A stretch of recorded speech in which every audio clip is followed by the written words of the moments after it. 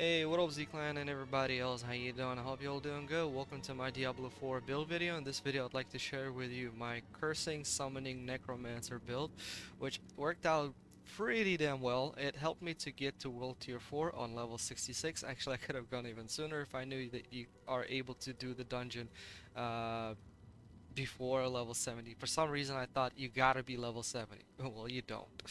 And once soon as you beat it, you unlock world tier 4, even if you're not level 70. But trust me, it's very challenging on this tier later on.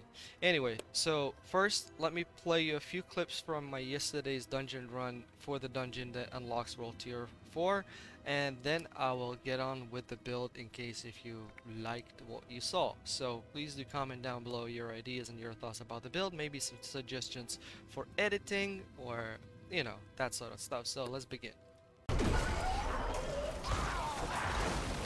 Are you noticing how my skills reset real fast? Including my ultimate.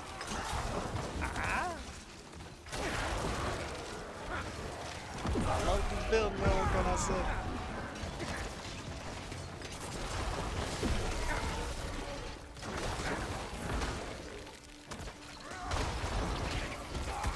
Yeah? You seeing this? You seeing this?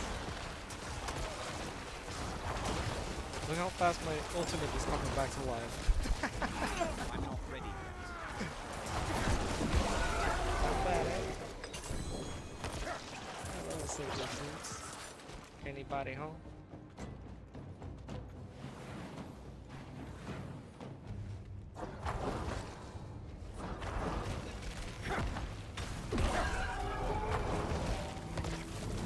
I need more time. Let's go beast mode.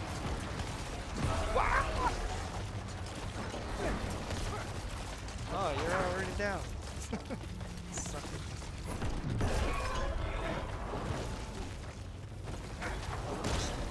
What are you doing now? Oh, he's summoning.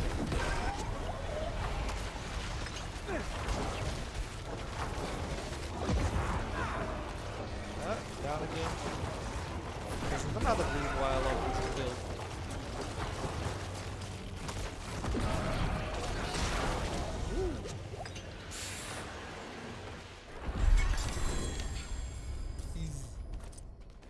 And as always, we're gonna kick it off with the Book of the Dead, where actually I did two changes from my previous build. So the Reapers, they keep focusing on the corpses. Then I've added cold mages, enemies who are frozen by or damaged while frozen by your cold mages primarily attack are made vulnerable for 4 seconds, which is really cool. I combined that with my with a legendary effect works perfecto, and I also changed my golem to blood golem, and while healthy your blood golem gains 25% damage reduction and 50% increased damage. This golem is actually doing some real kick.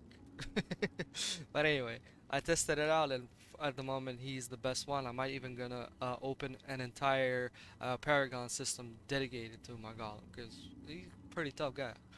Alright, now let's kick it off with the skills. So from the basic skills, I pretty much don't use them anymore.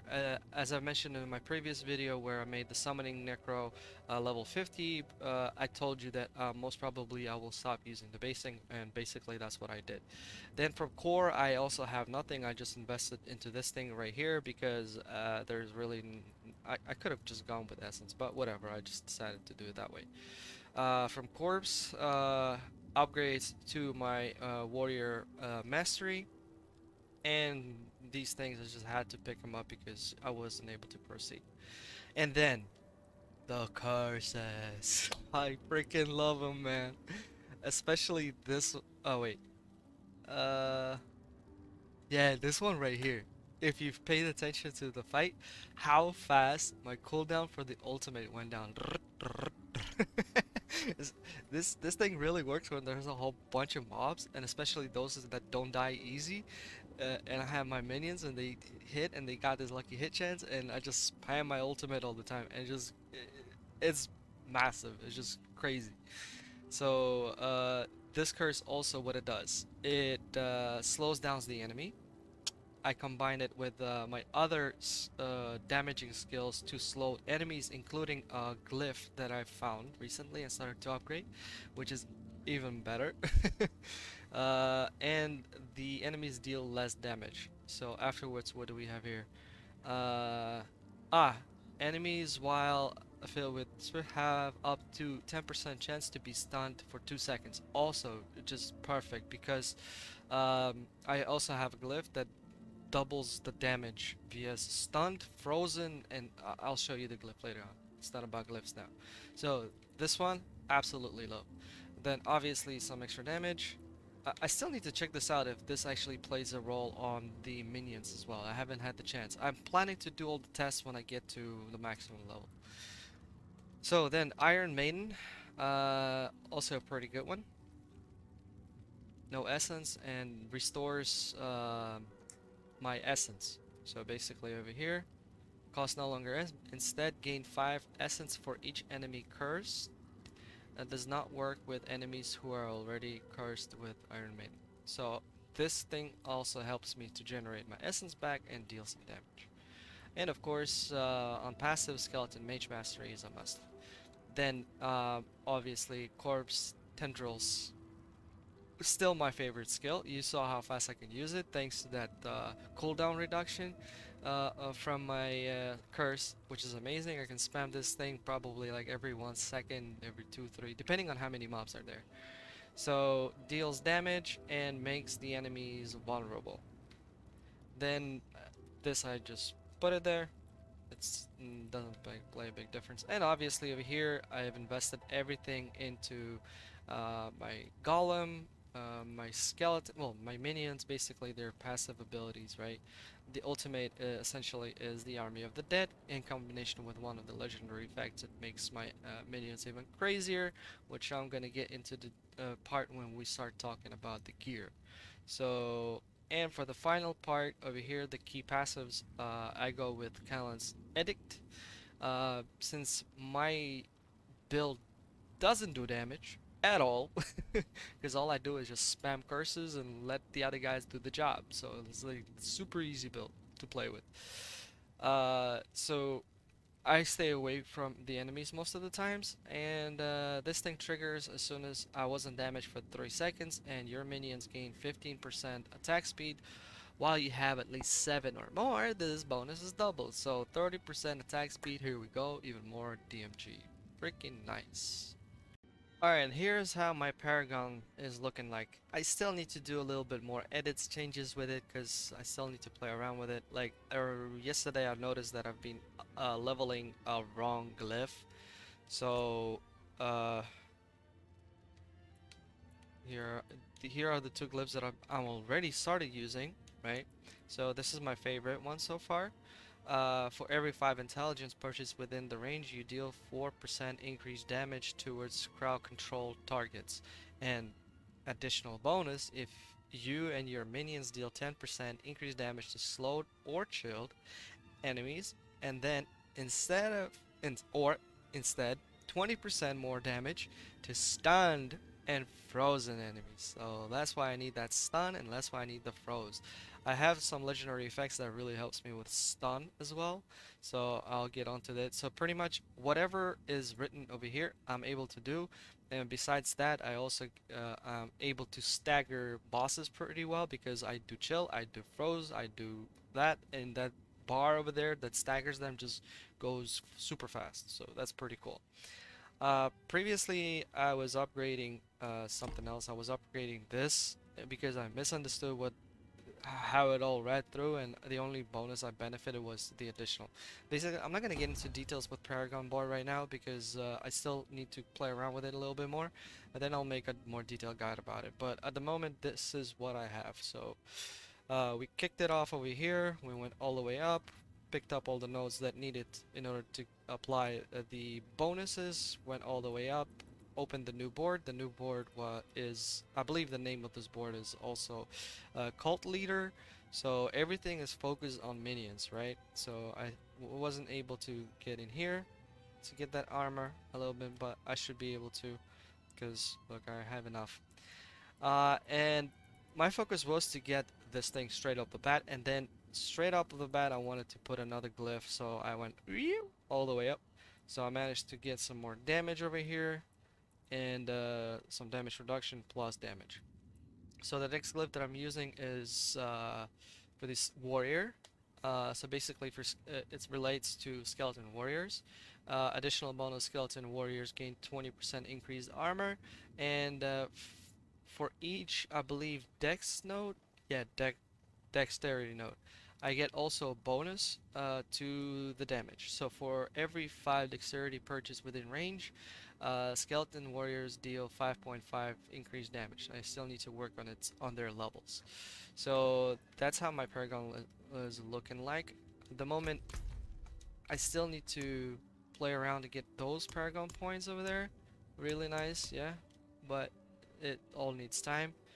And I was just trying to, you know, get things done ASAP.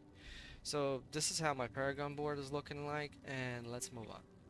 Alright, now it's time to kick it off with gear. This helmet I got yesterday. I upgraded, look how good it is. Total armor, 101 life on kill, plus 3 to ranks of Iron Maiden, plus 3 to basically to my curses, and the legendary effect I have on my helmet would be to increase the amount of skeleton warriors.